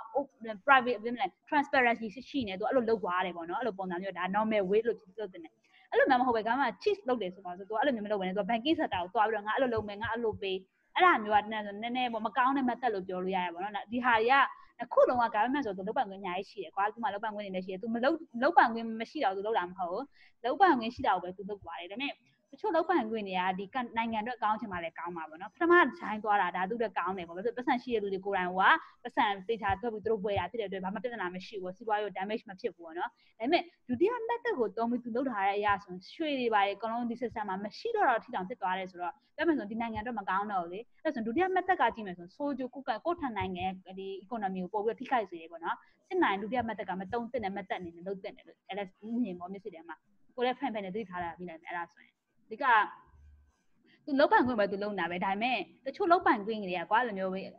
ဘယ်ဟာပဲလုပ်အကျိုးဆိုကျိုးရှိတယ်လို့ကောင်းကျိုးလေးရှိတယ်ပေါ့နော်ဒါပေမဲ့သူ side effect ကကိုစီပွားရေးလာထိခိုက်တဲ့ဟာမျိုးထိတောင်ဖြစ်သွားရဲဆိုရင်ဒါမကောင်းတဲ့ method လို့ပြောလို့ရတယ်ပေါ့နော်ဒီမှာဆိုရင်သူကအဲ့လိုမျိုးဒီရှိသမျှသူ့ရဲ့ personal policy ရတာသူအကုန်လုံးလုပ်သွားရဲဆိုရင်ဒီတကယ်နောက်ပိုင်းကျရင်ဒီစီပွားရေးကိုလဲပတ်ဖို့လိုအပ်နေတဲ့ကိုယ်တောင်မရှိတော့တဲ့အဖြစ်တောင်ဖြစ်သွားရဲဆိုတော့ကအဲ့ဒါမကောင်းတဲ့ method လို့အဲ့ဒါမြင်တယ်ပေါ့နော်နည်းနည်းရှင်းလာကိုဟုတ်မှာရှင်းနေပြီဟုတ်ကဲပါဒါတဲ့နဲ့ Alex ဆိုတာဒါ Alex personal opinion ပါဒါလည်းမားကျင်တယ်မှာပါ Alex လည်းပြန်နောက်ပိုင်းကျရင်ကိုဖတ်တာများကြီးနဲ့တခါကျရင် opinion ပြောင်းနေတယ်ပြောင်းအောင်ပါပေါ့အခုချိန်မှာလည်းအဲ့လိုလေးမြင်တယ်ပေါ့နော်ဒါလည်းမားတယ်မှန်တယ်တော့မရှိပါဘူးဒါ Alex personal အမြင်ပေါ့နော်ဟုတ်ပါပြီကြားလို့ရေးတွေပေါ့မလေးထွန်းမြင့်ဟုတ်မှာအဲ့မှာကိုပြဆက်ပြောကိုတရားမှာကျွန်တော်ဆက်ပြီးစဉ်းစားမိရပြောချင်တာအဲ့မှာ hello ကြားလားမသိဘူးဗျ ကြားရကိုပြော ကြားဟောအဲ့မှာကျွန်တော်ဆက်ဆက်ပြီးစဉ်းစားမိရပါတော့အဲ့နဲ့ခုနဲ့ပတ်သက်ပြီးတော့ဆိုတော့အဲ့မှာဗျာကျွန်တော်တို့ဒီကျွန်တော်တို့အစိုးရဒီ banking system နဲ့ပတ်သက်ပြီးတော့လောက်သွားရလို့ပဲမြင်နေတယ်တချို့ဟာဆိုခဏမလို့ဗျာကျွန်တော်တို့ပြည်သူကိုချမပြပဲနဲ့သူတို့ဘလောက်အကျွေးယူလိုက်တာမျိုးလို့ဘာလို့စသဖြင့်နောက်ပိုင်းကျမှဘလောက်အကျွေးမိတင်ပါတယ်ဘလောက်လုပ်ထားပါတယ်စသဖြင့်ကျွန်တော်နောက်ကျမှသိရတယ်ဗျာဆိုတော့ခဏပေါ်ရလီအဲ့သူတို့ခဏပေါ်ရဒီအစိုးရပိုင်းကနေပြီး banking system ကနေပြီးသူတို့ပတ်စံယူသွားတယ်ပေါ့နော်အရင်အစိုးရတွေတော့ဆိုကျွန်တော်တို့ခဏပေါ်လို့ဗျာဆိုတော့အဲ့ဦးသိန်းစိန်ဟုတ်ကျွန်တော်ဆက်စင်တာအမှန်ကြီးမှလည်းမှန်မယ်ပေါ့နော်ဆိုတော့အဲ့မှာဆိုခဏပေါ်ဦးသိန်းစိန်အစိုးရတွေပတ်စံနေပြီအဲ့မှာခဏပေါ်သူကဘလောက်အကျွေးမိတင်ပါတယ်လို့ဘာလို့ဆက်ပင်ကျွန်တော်နောက်ကျမှပြန်ပြီးတော့သိရတာသူတို့ယူသွားတော့ကျွန်တော်တို့မသိလိုက်ရဘူးပေါ့နော်ဆိုတော့အဲ့မှာနောက်တစ်ခုကဒီခဏပေါ်သူကအခုနောက်ပိုင်းဆိုဒီဘယ်လိုပြောမလဲဒီpublic private partnership ကိုညမြကျွန်တော်ခဏပေါ်အစိုးရကနေပြီးတော့သူရဲ့နောက်တစ်ခုကအဲ့မှာအဲ့တစ်ခုကလည်းကောင်းကျိုးရှိလားပေါ့ကျွန်တော်စဉ်းစားကြည့်ရဆိုတော့ပြောရဗျာခဏပေါ်လို့ဒီပုဂ္ဂလိကခဏတွေပေါ့နော်အစိုးရကနေပြီးတော့ကျွန်တော်တို့ရောင်းနေဒီပုဂ္ဂလိခဏပေါ်တဲ့ပြည်သူကိုအဲ့ခဏပေါ်ဒီ private sector ကိုသူရဲ့သူပတ်စံရကိုရောင်းနေဗျာအဲ့မှာခဏပေါ် private sector ကနေပြီးတော့သူဒီအစိုးပေးတဲ့ဟာကိုရပြန်တော့သူက banking system တွေတွားပြီးတော့ယူတယ်ပေါ့ဒါပထမမှတ်သက်ဆိုတော့အဲ့ဒီမှာသူကအစိုးရကကျွန်တော်ရင်တော့ဆိုကြဒီအစိုးရကနေပြီးတော့ဘယ်လိုပြောမလဲနေရာအဆောက်အဦတွေပါဆိုသူမှားသွားတဲ့ဟာဆိုခဏပေါ်ဒီပုဂ္ဂလိကခဏကနေပြီးတော့တွားယူတာဗျာယူရဆိုရင်ခဏပေါ်မြေငားငားတွေပဲပြပါပဲအဲ့ဆိုဇီးနှုံးတွေကတကယ်တမ်းကျတော့ဗျာဘယ်လိုပြောမလဲအရင်ဟိုနည်းနည်းလေးနဲ့ငားထားခဲ့တဲ့အကောင်တွေအများကြီးပဲဒီခရိုနီတွေပိုင်းနေပါဆိုခဏပေါ်အဲ့ကျတော့အဲ့အပေါ်ကမတ်တက်ကလည်းတကယ်တမ်းကျတော့ကောင်းတယ်ပေါ့နော်အလုပ်ဖြစ်ရလားဆိုတော့အဲ့ဒါဆိုရင်ခဏပေါ်အဲ့မတ်တက်နှစ်ခုကခဏကျွန်တော်စဉ်းစားတာပေါ့နော်ခဏအပေါ်ကမတ်တက်ဆိုရင်ခဏပေါ်သူကဒီဘယ်လိုပြောမလဲအစိုးရရောင်းနေဒါပေမဲ့ခဏပေါ်ပုဂ္ဂလိကခဏနဲ့သူနဲ့ဒီပုဂ္ဂလိကခဏနဲ့ခဏအစိုးရဌာနခဏပေါ်ဆိုတော့အဲ့အစိုးရဌာနသူကြောင့် correction ရှိနေမယ်ဗျာပြောချင်တာလက်ဆောင်မှုရှိနေမယ်ဆိုရင်ပုဂ္ဂလိကခဏနဲ့သူတို့ဒီပေါင်းလိုက်မယ်အဲ့ရလို့ရှိရင်ဆိုတော့တကယ်တမ်းရောခဏပေါ်ဒီခဏပေါ်အဲ့ဆိုကြပါတော့ဗျာအဲ့ဒီဘယ်လိုတိုင်းပြည်ရဲ့ပတ်စံရောဆိုလို့ချင်တာအဲ့ပတ်စံကတကယ်ရောသူ့အနေနဲ့debit ဖြစ်သွားလားပေါ့နော်ဒီအစိုးရဆိုတော့အဲ့မှာခဏပေါ်အဲ့မတ်တက်မှာလေခဏပေါ်လို့နည်းနည်းလေးတော့ခဏပေါ်အားနည်းချက်တွေရှိရလို့နေတယ်ပေါ့နော်ဟုတ်တယ်ဆိုအဲ့ဒုတိယမတ်တက်ကြတော့လေခဏပေါ်လို့သူကအမလည်းခဏမကောင်းဘူးပြောတယ်ပေါ့နော်ခဏပေါ်အဲ့လိုပဲသူကလေသူလောက်သွားတဲ့အကြောင်းအရာတွေကိုကျွန်တော်တို့ပြီးမှသာလင်းပြန်ပြီးတော့သိရတယ်ဆိုတော့အဲ့ဒါနဲ့ပတ်သက်ပြီးတော့ကျွန်တော်ကအဲ့အမားတို့အမြင်ထပ်ပြီးကြားနေတာပေါ့နော်ဘယ်လိုမြင်လေးလဲပေါ့မြင်ပြောရမယ်ဆိုရင်ဟိုဘယ် method ပဲတုံးလုံးက perfect ကြီးလုံးဝအားလုံးကောင်းကတ် method တော့မရှိတော့ဘူးတော်တော်များကွာဆိုတာကိုကဒီ win-win situation policy တွေချတဲ့ခါကျရင်တချို့တွေထိမှာပဲတချို့တွေတာမှာအဲ့လိုမျိုးပုံစံမျိုးဖြစ်ကြရများတယ်ပေါ့နော်နောက်တစ်ခါဒီ government ရဲ့ integrity လို့ခေါ်တယ်ပေါ့နော်လုံးဝသူဘယ်လောက်ပွင့်လင်းမြင်သာမှုရှိလဲသူဘယ်လောက်မျက်နှာသားမပေးလဲအဲ့ဒါကြီးကလည်းအရင်အရေးကြီးတယ်ပေါ့နော်ဒီလိုမျိုးဟာတွေအတွက်ဆိုရင်ကွာသူ policy တစ်ခုချမယ်ဆိုရင်အခုလို့ဆို private sector ဘက်ကိုသွားမှာလားဒါမှမဟုတ်သူ banking sector ဘက်ကိုတိုက်ရိုက်သွားတင်လားအဲ့လိုမျိုးဟာတွေကသူ consequence တွေကိုသေချာလေးစဉ်းစားပြီးတော့မှသူလုပ်မယ်လို့လည်းလက်စုံကြည့်ပါတယ်အနည်းဆုံးဟာကိုသူရွေးမှာပါပုံမှန်လုပ်တကယ်ပုံမှန် standard မိရှိတဲ့ government ဆိုရင်ပေါ့နော်အဲ့ဒီဘက်အနေနဲ့ပြောရမယ်ဆိုရင်တကယ်ပြည်သူတွေဖြစ်ဒါမှမဟုတ်လေကိုယ့်ရဲ့စီးပွားကိုယ်နိုင်ငံတစ်ခုလုံးရဲ့ပေါ့နော်ခြုံငုံပြီးကြည့်ပြီးတော့သူကလုံးဝဘယ်လိုပြောမလဲဒီ consequence side effect ပေါ့နော်ပြောမလဲအဲ့လိုမျိုးအနည်းဆုံးဖြစ်တဲ့ဟာကိုသူတို့ယူသုံးသင့်တယ်ပေါ့နော်ဒီဟာလုံးဝ side effect လုံးဝမရှိဘူးဆိုတာမျိုးတော့မရှိတော့ဘူးလို့အဲ့လိုမြင်နေတယ်ဒါပေမဲ့ဖြစ်နိုင်တဲ့လောက်ပေါ့နည်းနေတော့ reduce တော့လုပ်သင့်တယ်လို့ပေါ့နော်ဒါ LS personal အမြင်ပေါ့ခုနပြောရတယ်တော်တော်လေးရှင်းသွားတယ်မြန်မာနိုင်ငံနဲ့ပတ်သက်ပြီးတော့ပုံပြမြစ်စင်မြင်လာတာပေါ့နော်သူက World Finance ကလည်းတိတ်ပြီးတော့မဆောင်ဘူးဆိုပေမဲ့လည်းဒီလိုမျိုးဟာလေးအခုချိန်မှာလုံးနေတဲ့ဟာတွေလည်းရှိတာပေါ့နော်ဒီမျိုး financing လုပ်နေတဲ့ဟာလေးတွေရှိတယ်ပေါ့ဒါပြောတင်တာဟုတ်ကဲ့ပါကိုအဲ့လို share ပြကျေးဇူးတင်ပါတယ်လို့ဟုတ်ပါပြီအဲ့ဒါဆိုနောက်တစ်ခုလေးနောက်ဗီဒီယိုတစ်ခုတော့သွားအောင်လေနော်ဒီခုနကလည်းဆိုမနေ့က legal data လေးလည်းနည်းနည်းဖတ်တာဆိုဒီဟာလေးတစ်ခုသွားပြီးရင်လည်းဆိုအန်ကြတာပေါ့နော်အဆင်ပြေကြလားမသိဘူးအားလုံးကမောင်လေးထုံးမြောင်အဆင်ပြေလားမောင်လေးအဆင်ပြေပါတယ်ဟုတ်ပြီအမဒီအဲ့ဆိုအမတို့ဒီဟာလေးတစ်ခုသွားပြီး discuss ပြီးရင်အမတို့အန်ကြတာပေါ့နော်ဟုတ်ပါပြီဒီဟာလေးသွားလိုက်ပါမယ်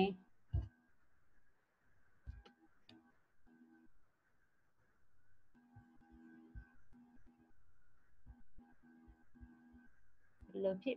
မတက်လာအောင်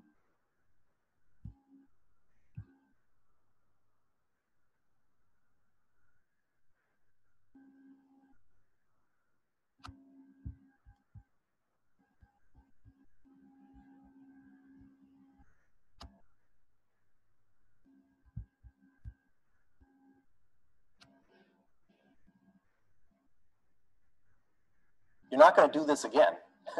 The banks are not going to fall for this twice. Okay. So what do you do now? Okay. The second thing that Salmon P. Chase did was something called legal tenders, or the greenbacks. And I brought to class today my own proud possession. The top one here is a greenback. Okay, that's authorized by the Act of March 3rd, 1863. It's not the first Greenback Act. I think it was the third one. Ultimately, Congress, the Treasury was authorized to issue $400 million worth of this stuff. Okay, these are dollar bills that say on the top of them, this note is a legal tender for $1. Okay, and what that means is nothing. You can't get gold for this. You can just exchange it for another dollar bill. Okay. That's it. Okay, the U.S. is off the gold standard. It's not legal tender for anything except payments within the United States. You're not allowed to refuse this as payment for a debt in the United States. So let's just now play this out, the second phase, and understand how this worked. Okay, so we're running out of room there. So let's start here again with the same set of balance sheets. We have the government. We have the private sector. We have the private sector.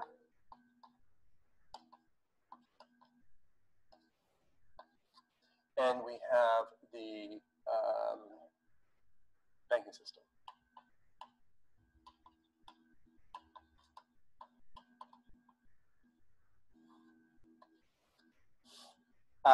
Young is, by the way, in these passages, drawing heavily on the work of his friend, Wesley Clare Mitchell, who wrote a great book called The Greenbacks about this whole period, which I've assigned sometimes not in this class, but in other classes where we're reading great texts. Wesley Clare Mitchell, I see no recognition of this name at all. Okay, but he was a very famous professor here at Columbia, and he taught here for many decades. Okay, and he was basically one of Alan Young's best friends. They grew up together and went to graduate school together and so forth. So he's leaning on the historical research and quantitative research. Wesley Clare Mitchell was one of the founders of the National Bureau of Economic Research, as a matter of fact, which is a big deal here. Big American institutionalist quantitative economist. Okay. That's just an aside. So how do legal tenders work? Legal tenders work this way. Okay, that the government is buying war goods from the private sector for legal tenders. It's just giving them these pieces of paper here, and I'll write that number, 400 million. There were not actually 400 million ever totally issued, but almost 400 million were issued. So it's a lot of money there. Okay, that's what the private sector. So the private sector is accepting this in payment, and the government is getting the war goods. So the government gets war goods here as its own asset, and it is printing these legal tenders here.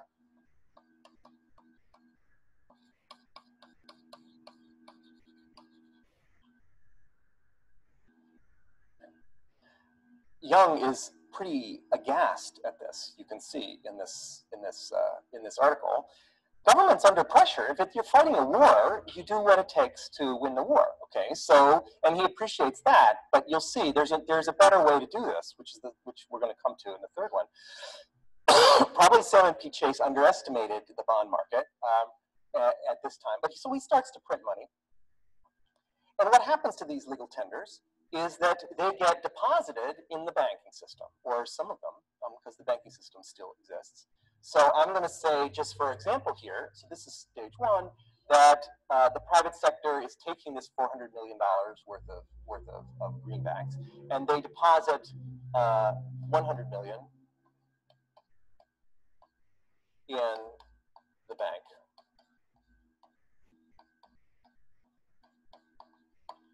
Okay.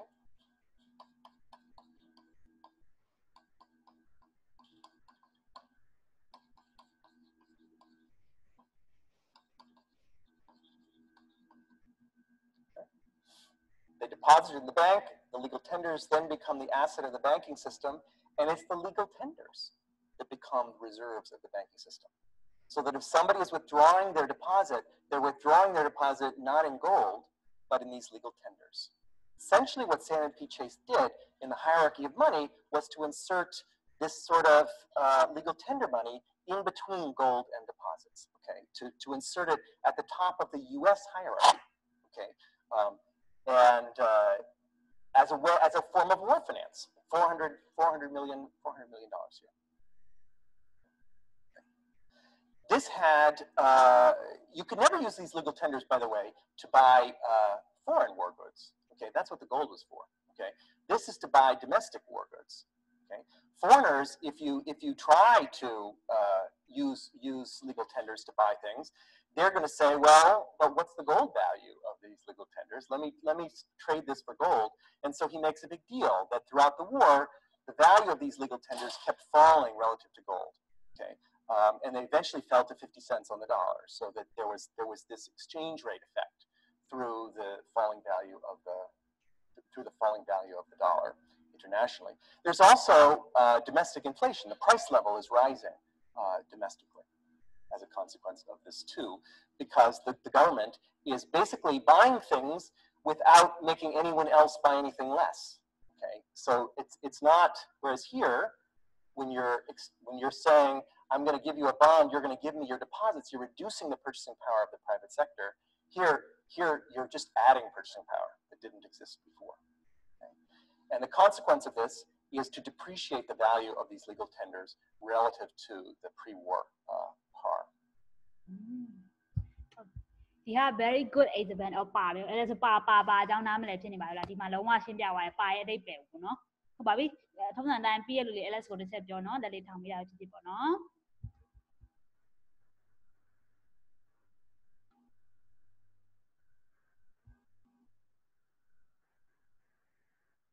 အားလုံးပြန်လိုက်စအောင်နော်ဟုတ်ကဲ့ပါ Okay နောက်လို့လည်းပြီးပြီဆိုတော့အဲ့ဒါစအောင်နော်သူဒီမှာအဓိကပြောတာဒီ legal tender တွေက government တွေကဘာကြောင့်ပထမဆုံးအနေနဲ့ပေါ့ introduce လုပ်ခဲ့လေပေါ့နော်သူက goal ကလည်းသူ့မှာမရှိတော့အဲ့လိုဆိုတော့သူကိုယ်တိုင်ကဒီမျိုးမူဝါဒတစ်ခုရေးပေါ့နော်ဒီ add တစ်ခုထုတ်ပြီးတော့ပေါ့နော်သူကဘာလို့လဲဆိုတော့ okay ငါနေ့ဒီလောက် issue လုပ်မယ်အဲ့အတွက်ဒီဟာတွေတို့သုံးပြီးတော့လိုက်ပြီးတော့သုံးလို့ရတယ်ပေါ့နော်ဒီဟာတွေငါတို့ပေးလိုက်မယ်တို့လိုက်ပြီးတော့သူရဲ့ဒီ power abuse လုပ်တယ်လို့ပြောလို့ရတယ်ပေါ့နော်သူကဒီသူဒီပတ်စံတွေ cash တွေကိုဒီ market တွေကိုပို့ပြီး ingest လုပ်လိုက်တဲ့ပုံစံမျိုးပေါ့ဒီပတ်စံတွေ purchasing power တွေလူတွေပတ်စံတွေအများကြီးဖြစ်နေပြီးတော့เนาะအဲ့ပတ်စံပဲလို့သာများလာတယ်ဒါပေမဲ့သူ့ရဲ့ purchasing power အရင်လိုပြီးတော့ inflation တွေဖြစ်တဲ့အထိအောင်ရောက်ကုန်တယ်ပေါ့နောက်တစ်ခုကဘာလဲဆိုတော့ဒီတော်များအဲ့ဒါကိုရွှေတကယ်လို့သာ तू ကဒီမှာဆိုရင်အဲ့ဒီ legal tender လည်းရှိနေတယ်သူကရွှေတယ်ငွေတယ်အဲ့ဒါလည်းရှိသေးတယ်ဆိုတော့ပေါ့နော်လူတော်များရွှေနဲ့ပုံမှန်အတိုင်းပုံမှန်ဆိုတော့$1နဲ့1 USD ပုံစံမျိုးဆိုရင်1 gold กว่าအဲ့လိုပုံစံမျိုးပဲဆိုလဲလို့ရတယ်ဆိုပေမဲ့လည်းလူတော်များဒီ legal tender မလို့ချင်ကြတော့ဘူးဒါပေမဲ့သူတို့များရွှေကိုလိုချင်တာပြီအဲ့လိုအချိန်မှာဆိုတော့လဲမယ်ဆိုရင်ဒီသူ1 to 1မရတော့လေချိန်မှာပါရဲ့ဟာပေါ်လာပြီဒီလူကဒီ legal tender မလို့ချင်ရွှေကိုလိုချင်တာဖြစ်တဲ့အတွက်ဒါဟာကြရင်ငါ့ကိုရွှေတစ်ခုရဖို့ဆိုရင်ငါ့ကိုဒီဟာ1ပေးလို့မရ1နဲ့အများကြီးပေးလို့ပို့ပေးရမယ်အဲ့ဒါမျိုးလေးသူဖြစ်လာတယ်ပေါ့နော်အဲ့လိုမျိုးဖြစ်လာကြဒါအဓိကဖြစ်လာတာဘာကြောင့်လဲဆိုတော့ပေါ့နော်သူကပြောချင်တာတစ်ချက်ကgovernment ကပတ်စံနေအများကြီးကို print ထုတ်လိုက်တယ်ဒါပေမဲ့သူ့ဘက်ကလိုမျိုး purchase တယောက်စီမှာတော့ပြန်မထုတ်ပါဘူးပေါ့နော်ဒီ purchase power တော့သူထည့်ပြီးတော့ပို့တိုးအောင်ထည့်ပေးလိုက်တယ်ဒါပေမဲ့အဲ့လိုမျိုးဘယ်လိုပြောမလဲ balance မဖြစ်သွားဘူးနော် circulation မှာဒီ paper တာပိုများလာပြီးတော့တကယ်သူတို့လိုဘယ်လိုပြောမလဲလူတွေရဲ့တကယ် war creation မဖြစ်လာဘူးလူတွေချမ်းသာလို့ကြောက်မှာများညှိလာတာမဟုတ်ဘူးဒါပေမဲ့သူဒီတိုင်းပဲထုတ်ပေးလိုက်တဲ့ဟာတွေကဘယ်လိုပြောမလဲဆိုတော့ extra ကြီးကိုသူထုတ်ပေးလိုက်တာဖြစ်တဲ့အတွက်ပေါ့နော်ဘယ်လိုပြောမလဲအဲ့ဒါဆိုတာသိရှုပ်နေပေါ့ရှင်းပြမှာတယောက်ရှင်းပြကြည့်ပါမလို့နားလေသွားတယ်ကိုနားလေတကယ်ပြန်ပြောကြည့်ပါအောင်အဲ့ဒါနားလေလိုက်တာတစ်ချက်က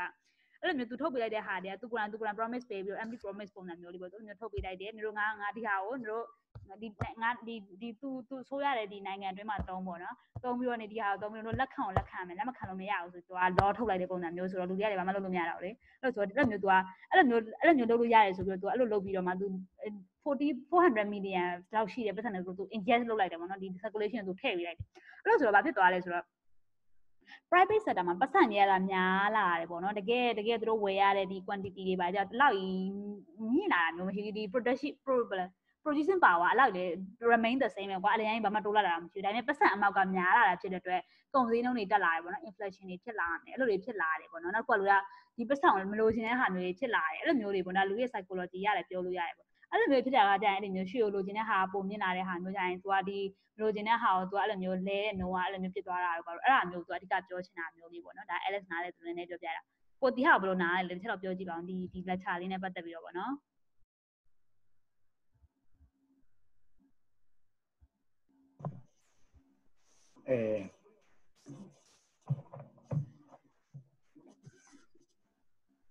အမအားပြောကို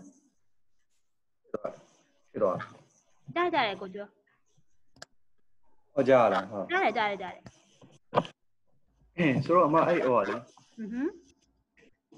ေသူကဘယ်လိုပြောမလဲကြာအဲ့ခဏဘယ်လိုမြန်မာနိုင်ငံအနေထားနေပဲကျွန်တော်ပြန်စဉ်းစားကြည့်ရပါတော့ဆိုတော့အဲ့မှာလေဆိုတော့အရင်တော့ကျွန်တော်တို့ပတ်စံနေသိမ်းတာတွေပဲရှိရမလားဆိုတော့အဲ့မှာနောက်တစ်ခုကလေဟိုတနေ့ကလာမလို့ကျွန်တော်ဖတ်ရတယ်အမပြောရလားဘယ်လိုပြောရလဲမသိဘူးအဲ့ခဏCentral Bank ကလေသူကစီးပွားရေးလောက်တာဗျာသူကလည်းစီးပွားရေးလောက်တဲ့ပဲအဲ့မှာသူကရှုံးနေဆိုလေသူကပြဿနာမရှိဘူးဟုတ်တယ်မလားဟုတ်တယ်သူကပတ်စံကိုသူကကိုယ်တိုင်ပြန်ပြီးတော့ print ထုတ်လို့ရနေတာဟုတ်တယ်မလားဟုတ်တယ်အဲ့ဒါဆိုမနေ့ကဖတ်တယ်လေ financial economic ကထုတ်လာတဲ့ဟာလေး economic ဂျာနယ်ကဟုတ်ဆိုတော့အဲ့မှာလေသူကအဲ့ကြတော့နောက်တစ်ခုကသူရအနေနဲ့ကလေခဏအရင်တော့လည်းကျွန်တော်တို့ခဏဘယ်လိုပြောမလဲငွေကြီးဖောင်းပွားလာပါလားမသိဘူးဗျအဲ့လိုဆိုပြီးတော့ငွေတွေသိမ်းနေဆိုတာပဲဟုတ်လားတော့မဟုတ်လားတော့ကျွန်တော်မသိဘူးပေါ့နော်ဟုတ်လားမသိဘူးအဲ့ဒါလည်းမမီဘူးဒါပေမဲ့အဲ့လိုမျိုးတော့ဖြစ်ကြတယ်လက်စတားလဲကြားဘူးလေငွေတရေတွေရန်ဖောင်းပွားတာဖြစ်ပြီးတော့ government တစ်ခုဝင်လောက်တာတွေပဲတော့လက်စတားတော့ကြားဘူးလေဟုတ်ဆိုတော့အဲ့မှာဆိုလေကျူကြီးလောက်တာပေါ့နော်ကျူကြီးလောက်တာဟုတ်တယ်โอเคကျူကြီးနဲ့ပတ်သက်တော်လေးတွန်းလာပြီနော်ကျူကြီးတွေပါလေချာတိလာပြီစားလာအဲ့ဒါသူကလောက်လိုက်တာအဲ့ဒါကျူကြီးလောက်လိုက်တာတိလာသူကလုံးဝအောက်တော့တင်းရတယ်သူမနေ့ print ထုတ်လိုက်တာလေဟုတ်တယ်မှာစက်ပြောကိုဆိုတော့အဲ့ဒီမှာလေးမှာသူကဒီဘယ်လိုပြောမလဲအဲ့လိုမလုပ်တဲ့အခါကျတော့ခဏဒီငွေရဗျာ inflation rate ကခဏပါလို့ပြန်ပြီးတော့ဘာကြောင့်မို့ခဏပါလို့ဒီ inflation rate ကကျွန်တော်တို့ကတက်နေရလေပေါ့နော်မှာအဲ့ဒါသိရဆိုရင်ပို့ပြီးတော့စဉ်းစားရတာပိုကောင်းမှထင်တယ်ဆိုတော့ဒီအခုအရင်တော့အခြေအနေကစဉ်းစားတယ်ကျွန်တော်ခဏပါလို့ပဲသူကဒီသူပြောသွားတဲ့ lecture ရစဉ်းစားရဲဆိုတော့ခဏပါလို့သူကပတ်စံနေထုတ်ပေးလိုက်တယ်ထုတ်ပြီးတဲ့အခါမှာခဏပါလို့print ထုတ်တယ်ခဏပါလို့အဲ့ပတ်စံကိုယူတယ်ဒီပုဂ္ဂလိကစီကနေသူယူထားလိုက်တယ်ယူထားပြီးတော့ခဏပါလို့ပြန်ပြီးတော့ငွေလဲပေးမယ်ပေါ့ကာလာတစ်ခုကြာရင်ငွေလဲပေးအဲ့မှာနောက်ပိုင်းကျတော့ငွေရခဏပါလို့သူကလိုချင်တာကခဏပါလို့ဒီရွှေကိုပို့ပြီးတော့ပြန်ပြီးတော့လိုချင်တယ်အဲ့ဒါခဏပါလို့ဒီပတ်နေတာရလိုချင်တယ်ဆိုရင်ဒီသူပေးထားတိုင်းမရတော့ဘူးထပ်ပြီးတော့ပို့ပြီးတော့ပေးရမယ်ပေါ့အဲ့ဒါဘာကြောင့်မို့အဲ့လိုဖြစ်တာလဲပေါ့နော်ဆိုတော့အဲ့မှာခဏပါလို့ purchasing power ရသွားတာဗျာဟုတ်တယ်ခဏပါလို့သူကဆိုကျွန်တော်တို့နိုင်ငံဆိုလေဒီ inflation rate ကရှိတာပဲဘာကြောင့်မို့အဲ့လိုဖြစ်တာလဲပေါ့ဆိုတော့အဲ့မှာကျွန်တော်ပြန်ပြီးတော့ကျွန်တော်အရင်တော့မသိဘူးပေါ့နော်ဒီ inflation rate နဲ့အရင်တော့မသိဘူးဆိုတော့အဲ့မှာသူကအရင်တော့ trade deficit ရှိမယ်ထင်တယ်သူကအရင်ဆိုကြပါလို့ကျွန်တော်တို့ကနိုင်ငံရဗျာဆိုတော့ export နဲ့ import နဲ့ဆိုလို့ကျွန်တော်ကကျွန်တော်တို့နိုင်ငံဆိုရင်ဆိုကြပါလို့သူများနိုင်ငံကိုပို့ရတာနည်းတယ်ဆိုတော့သူများနိုင်ငံနဲ့ကျွန်တော်တို့နိုင်ငံကိုသွင်းတာဗျာများတယ်ဗျာဆိုတော့အဲ့လိုမျိုး import နဲ့ရှင်လိုက်တယ်ဆိုရင်ပေါ့နော်ဆိုတော့အဲ့ဒါဆိုရင်ဟိုဘက်ကကျွန်တော်တို့စီကိုသွင်းတာများတဲ့အတွက်ကျွန်တော်တို့ဒီ trade deficit ဖြစ်တယ်တကယ်လို့ကျွန်တော်တို့ကပြီးတော့သူများနိုင်ငံကိုသွင်းရတယ်ဆိုတော့ trade surplus ပေါ့နော်ဆိုချင်တာကမြန်မာလိုပြောရရင်ဗျာရှင်းအောင်ပြောရရင်ဘယ်လိုပြောမလဲရောင်းရတာများတယ်ဆိုကျွန်တော်တို့ရောင်းရတာများတာ ਨੇ ဟိုဘယ်လိုပြောမလဲကိုပစ္စည်းရောင်းရတာပေါ့နော်ဆိုတော့အဲ့လိုမျိုးအခြေအနေကြီးရဆိုကျွန်တော်တို့နိုင်ငံဒီသူများနိုင်ငံကိုပြင်ပို့ရတာနေတဲ့အခြေအနေဖြစ်တဲ့အတွက်ကျွန်တော်တို့ဒီအမြဲတမ်းကုန်သွယ်မှုမှာ deficit ပြရတယ်ဆိုတော့တနည်းအားဖြင့်အဲ့မှာရတယ်လို့နောက်တစ်ခုက budget အနေထားရသွားပြီးတော့ရှင်းနေဆိုလဲကျွန်တော်တို့ဒီအဲ့ trade deficit လေးရှိနေရဖြစ်တဲ့ဆိုတော့ဒီ budget မှာလည်းကျွန်တော်တို့ဒီအမြဲတမ်းဆိုတော့အစိုးရကဒီသူ့ရဲ့ဝင်ငွေအသုံးစရိတ်နဲ့ခဏပါသူရတဲ့ revenue နဲ့အရင်နေတယ်ပေါ့နော်အဲ့တော့သူကဘာလို့ဆိုတော့အမြဲတမ်းကျွန်တော်တို့ဒီbudget က deficit ဖြစ်နေတယ်အမြဲတမ်းလုံငွေပြီးဖြစ်နေတယ်ဆိုတော့အဲ့အခြေအနေကိုကျွန်တော်တို့ခဏပါအဲ့ဆိုတော့အဲ့အခြေအနေကိုလည်းပြန်စဉ်းစားကြည့်လိုက်ရင်အစိုးရဒီစစ်ထဲကိုရောက်နေရတယ်စစ်ထဲကိုရောက်နေရတာဖြစ်တော့သူ့မှာဝင်ငွေရ revenue ကမရှိတာဖြစ်တော့အမြဲတမ်းသူဒီလည်းလိုနေမှာပဲ deficit ဖြစ်နေမှာပဲဆိုတော့အဲ့ဒီမှာ deficit ဖြစ်နေတာဖြစ်တဲ့အတွက်သူဒီစီးပွားရေးကမကောင်းအခြေအနေမကောင်းကျွန်တော်နိုင်ငံအနေထားပဲစီးပွားရေးကမကောင်းအဲ့တော့ဘာဖြစ်လဲဆိုတော့အဲ့မှာခဏပြောရဲ inflation rate ဒီသူကခဏပြောလို့ဘယ်လိုဟိုတက်လာတာပေါ့နော် inflation rate တက်လာတော့ခဏပြောလို့သူ့ရဲ့ purchasing power ကလည်းရော့သွားတာပေါ့နော် ဟုတ်ကျွန်တော်ပြောရလား ကြာကိုပြောရှင်းနေအဲ့လို store လေးရှင်းနေ ဟုတ် ဟောလေထားအောင်ခေါင်းအနေနဲ့ထည့်ကျင်တာရှိလားထည့်ပြောကျင်တာလေးရှိလားပြောပါအောင်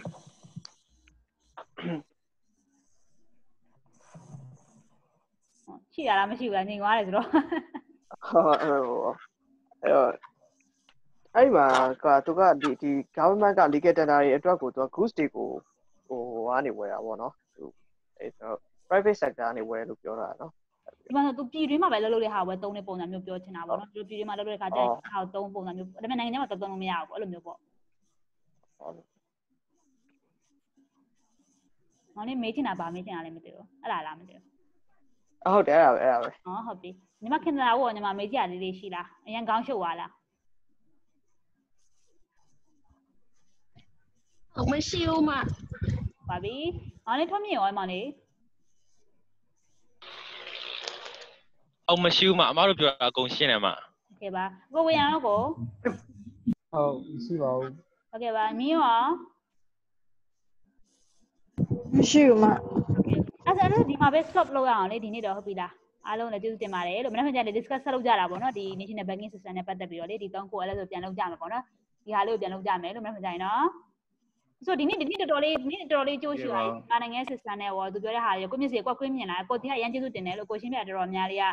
အဲ့လက်ဆိုကွာမြန်မာနဲ့ပတ်သက်တိတ်နားမလဲတာဖြစ်တဲ့အတွက်တော်တော်များမြန်မာနိုင်ငံအခြေအနေကိုရှင်းပြတချို့ဟာလေးဆိုအရန်ကောင်းတယ်ပေါ့နော်အဲ့ဒါဆိုမြန်မာနိုင်ငံရေးတဲ့ economic ဆောက်လေးပြန်ဖတ်မယ်အခုဒီမှာဆိုရှာဝဲခတ်တယ်မြန်မာနိုင်ငံနဲ့ပတ်သက်တာဟာလိုက်လေ့လာဖို့ဆိုရင်လေကိုတချို့ဟာလေးရှင်းပြပါရအဲ့ဒါဆိုအကျိုးရှိတယ်လို့ကိုကျေးဇူးတင်ပါတယ်လို့နော်ကိုနော်